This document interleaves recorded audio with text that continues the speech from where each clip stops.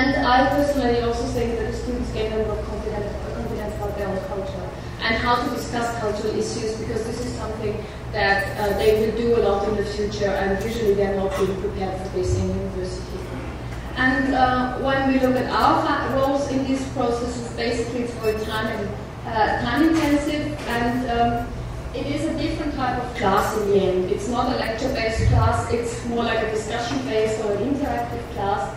And the teaching scenario is very open, so you have to be prepared for that. And you of course have to be able, or you have to like dealing with new media, which is a bit of a challenge. What usually happens is I prepare myself and then I walk into the classroom and students say, oh no, this is yesterday, today we have a new program, or much better technology, and I have to kind of adjust more to the students, so that would be a classic way to go. The idea is that in the future we want to do more projects in that field, we want to evaluate them better and maybe make them more publicly available and develop more research in intercultural, cross-cultural teaching. The idea is also that this is only the start of what we're doing, and in the future students will need a lot more guidance in these cultural issues. Sophia is a very special university. I think Sophia has a very high number of bicultural students, and this is going to be the case in many other business schools as well. And to guide these students intensively through the learning process is probably going to be our future challenge. And the relaxedness with the methods come with experience. So if you've done it once or twice, then it's easier. At the beginning, it's quite challenging as well. So, and now I want to show you one film that our students have done. This film was actually the best film chosen last year. And these students, the first one is from the Philippines, and Aita Matsumoto marked for the party a Filipino parent. So I thought this was the best, very nice topic that basically part of the students who did the film have a Filipino background, and the film is about gift giving in Japan, and they explain how complicated it can be to give a present in a foreign culture. Thank you very much.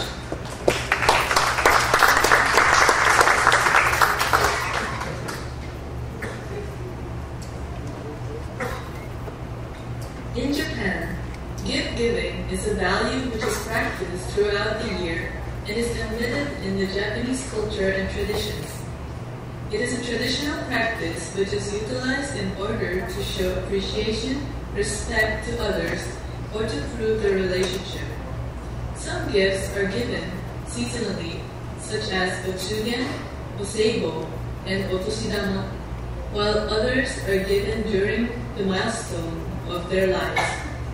Gift giving in Japan is a traditional custom usually executed in a formal manner. In the Japanese business culture, there's an expectation a gift will be offered in the first meeting, and gifts will continue to be part of your business dealings. So be prepared to have a gift beautifully wrapped. This is to express you are looking forward to a long-lasting relationship. The importance of this act is emphasized on the ritual of gift giving rather than the gift itself.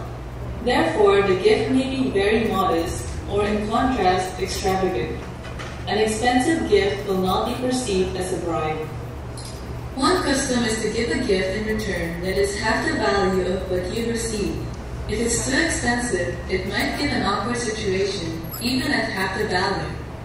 But don't be surprised to receive a lavish gift, especially if you're a high-level executive.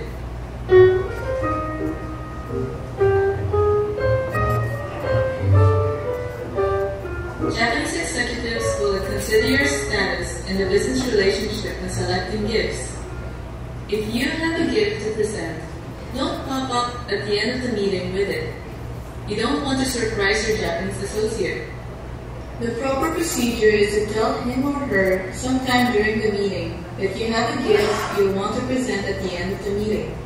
This verbal cue respects the protocol and allows the opportunity to make arrangements for any additional people who may need to come into the meeting for the presentation.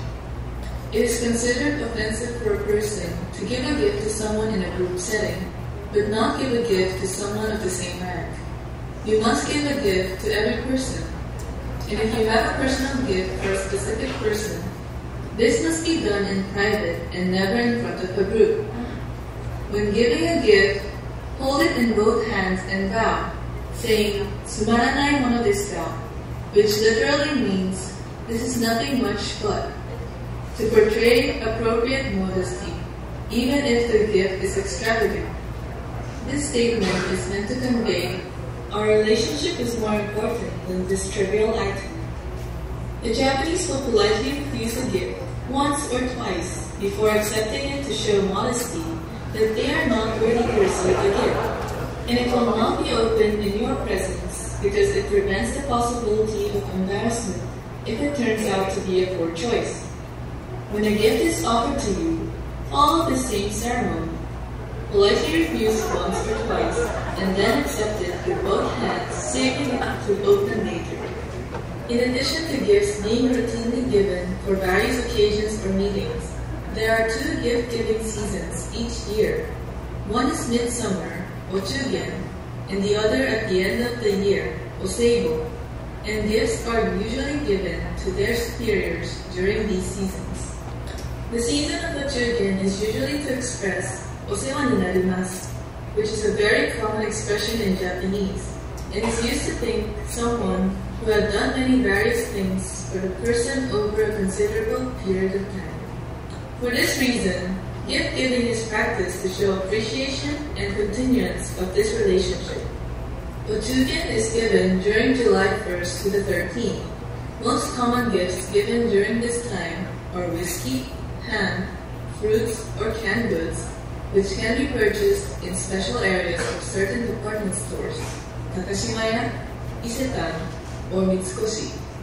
The gifts are given in a formal manner, usually with a thank you card. Although the gifts can be sent to the receiver's residence, it is more respectful to deliver the gift in person. In a similar manner, Oseibo is a year, however focusing the appreciation for a good year and hopefully the same for the next. There's also the tradition of giving otoshidama, or pocket money, on New Year's Day, which dates back to the old times. In the old days, the Japanese counted their age based on every first day of the year, Oshogatsu.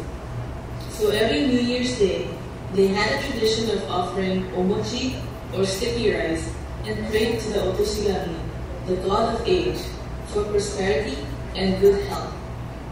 Then, they would share and eat the sticky rice among themselves.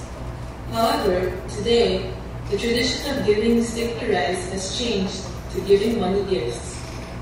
Adults usually give otoshidama to children in their family or children of close friends. Some also give to children of their superiors.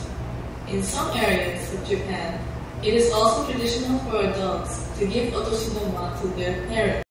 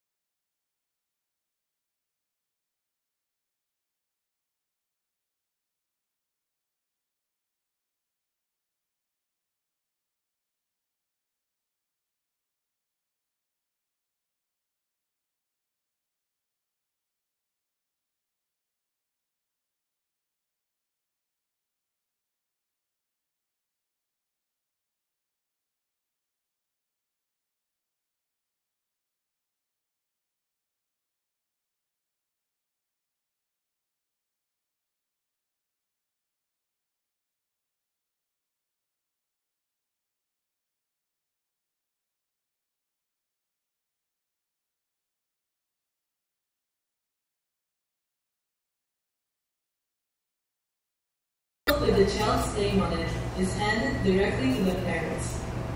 Here are other occasions in which gift-giving customs are present. If you're invited to a wedding, you must bring Goshogi, which is a monetary gift in a sealed envelope. These gifts are usually used to cover the cost of a wedding party. People with high status may be expected to give more.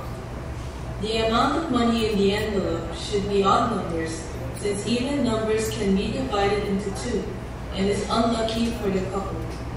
Also, the amount should not start with a 4, since 4 in Japanese sounds like the word death. Similarly, it should not start with a 9, since it sounds like the word suffering.